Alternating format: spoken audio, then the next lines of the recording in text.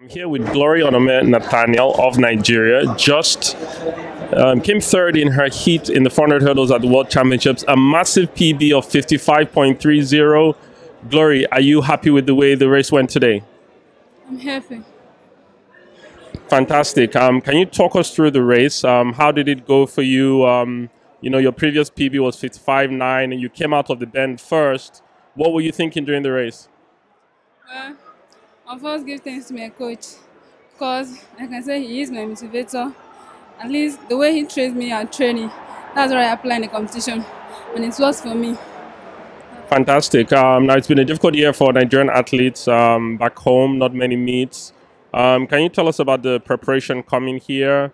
When did you get your visa? When did you get your flight to come to London? I came to London on Thursday. That's when my visa was ready. Although many of the athletes were delayed of their visa, but it also affected some of their performance also. But we all give thanks to God. At least it's still working out for good. Yes, your brother Samson Nathaniel arrived the day before his race and went out in the first round. What was he feeling on the day, and how was he feeling afterwards? Wow. To me, he was feeling stress because he arrived at London Friday and he competed on Saturday morning. At least there's stress in him, even though the way he's even moving. This is stress. There is stress. Now, on the final straight, you went from first to third. Maybe your endurance was suffering a little bit. Are there things you want to fix before the semi-final? No.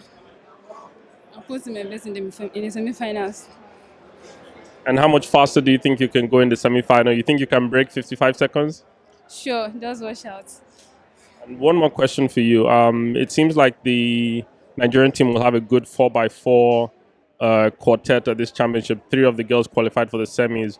Are you going to also help them in the 4x4 if you're asked to? Yes, I will. Because it's my country. Make sure make my country proud. How will? Fantastic. Good luck for the semi-final. Thank you, sir.